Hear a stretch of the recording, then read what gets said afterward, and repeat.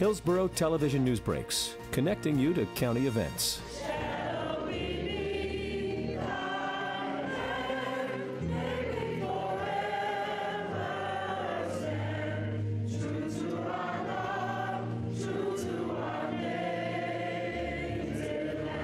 It's indeed my pleasure to welcome you today to the grand opening ceremony for Hillsborough County's newest library, the Robert W. Saunders Sr. Public Library.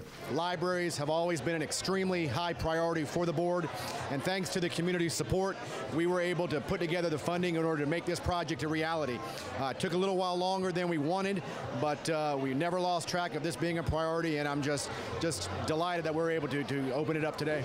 Well, first of all, we have a wonderful children's library with a bridge connecting it to Booker T. Washington School.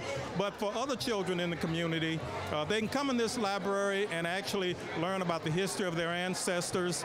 We have this wonderful room that'll hold 350 people. So library is a lot more than just books. I know a lot of people, when they think library, they think books. Books, yes, they are part of this building, but there are all kinds of experiences here for the young and old. I am overwhelmed by the excitement like everyone else. It's an extraordinary thing that was something in the past that actually came to life. And today it gives the community an opportunity to really see things, really learn a little bit more about the historical perspectives and the culture of Hillsborough County, Tampa, as well as Florida. Libraries are essential to our community, essential to the county, essential to everyone else. And this commission has made it itself the number one aspect is we got to build libraries, have adequate libraries, because a lot of people don't have access to a lot of things. Don't have access to books, plus computers. So to have these in our communities is vitally important.